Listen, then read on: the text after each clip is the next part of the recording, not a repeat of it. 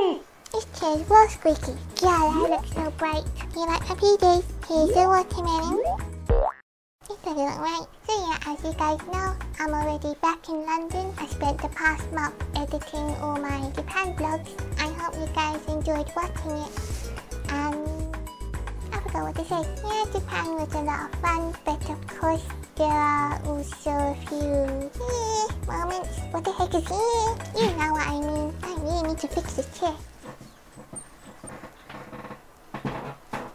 The first downside to my trip is insects. I had never seen a cockroach before until I got to Japan, and the way they move is like I'm really bad at describing things. If I remember correctly, my friend caught 6 of them, and Will found one of them in his luggage. There was one night where the cockroach was just chilling on the stairs, and I really wanted to go downstairs to use the bathroom instead of going downstairs. I took a picture of it and went back into my room, and of course the next morning it was gone. I've learned that cockroaches are attracted to those tatami mats in one of the rooms at our Airbnb. There's a tatami mat.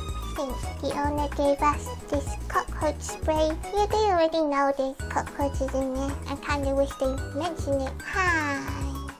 Speaking of bugs, there were so many ants downstairs. I guess they crawled into the little gap things on the walls and stuff. We'd see them crawl on the kitchen table and near our shoes. Right before we go out, I told my trainers to start shaking them, making sure all the ants are not in my shoes. That was fun. And while we were in Yoyogi Park, I couldn't sit down on the picnic mat thingy for too long because the ants there were huge. And I saw there were like 4 of them clumped up together like a ball of ants. Dear Lord. And then I saw them crawl over my bag, so I picked it up and started shaking it and shit. I really hate bugs. Okay, next one. Lack of bins. For me, that's a really big deal. Especially here in the UK, there's always bins outside so you can just throw your trash away. Most of the time, I had to carry trash back home, and I don't really like carrying it around with me for the whole day. Actually, I don't know why they really have bins. I think this next one bothers me the most. Those of you who've watched me for a long time know that I have a breathing problem. When I'm around people who smoke, or if I inhale perfume or deodorant or incense, basically I feel very suffocated. At times I end up coughing a lot. In Japan, a lot of people smoke. I've never come across a restaurant here where people smoke indoors.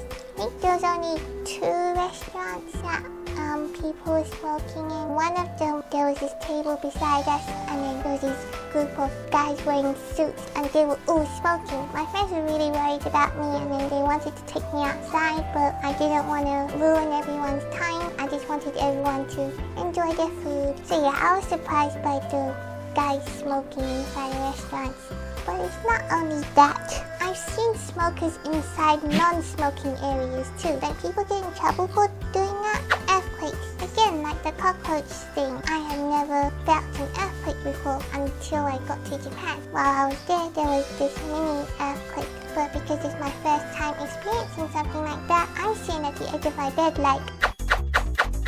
On the day we went to the Edo Tokyo Museum, that morning I received a strange email. Basically, there's this guy, every 4 minutes I get another email from him. He either types really fast or he prepared all this and just copied and pasted the whole thing. When I received the 3rd or 4th email, I called Will over. His bedroom is just opposite my bedroom. So I was like, Will, come, read this. As he was reading, another one popped up.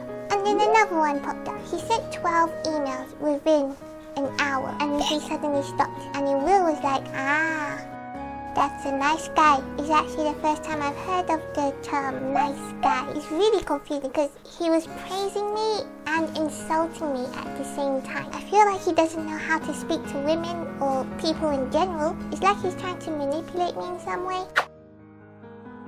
A few weeks before I went to Japan, there was this girl who claimed to be my fan. She sent me a message on Facebook saying that she works in this restaurant in Shinjuku. She invited my friends and I to her restaurant, and she said she made a reservation for all of us. We were on our way there. It takes a while to reach the train station, so I ended up paying for a taxi. So I texted her saying we're on our way. Then I realized none of my messages are getting to her. I thought maybe my Wi-Fi is not working, so I tried messaging other people and it worked. That's when I realized she blocked me. I guess you could say I got stood up. Maybe she's like a troll or a hater who just wants to mess with me. I was trying to stay calm that day, but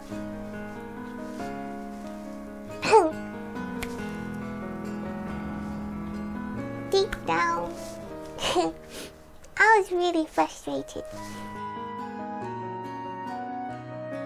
And I was really embarrassed in front of my friends. I keep asking myself, why is this happening to me? Then luckily my boyfriend was there to show us around Shinjuku. We ended up having a nice meal. Oh yeah, I didn't tell you guys that I have a boyfriend now. Surprise! This is not the way I wanted my parents to find out. Ah well.